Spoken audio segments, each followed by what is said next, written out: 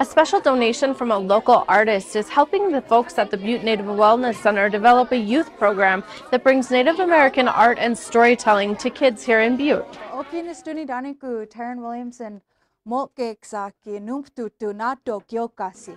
This is Taryn Williamson introducing herself in her native language to about 60 students before telling them in English that her Indian name is Red Crow Woman and she comes from the Blackfeet Nation and the Two Medicine River. The reason why I like to say that I come from the river is because I am very connected to the land.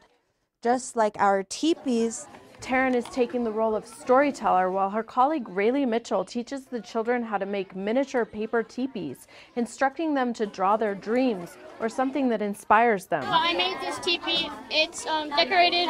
It's outer space.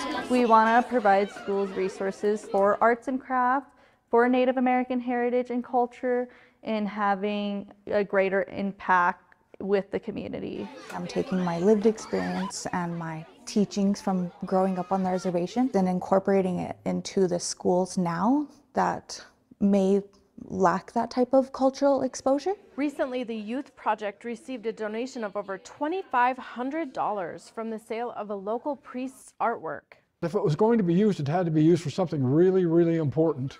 It had to be something about how to assist the youngsters to discover the fullness of who they were and how they can express themselves. This is my teepee based off of my grandpa.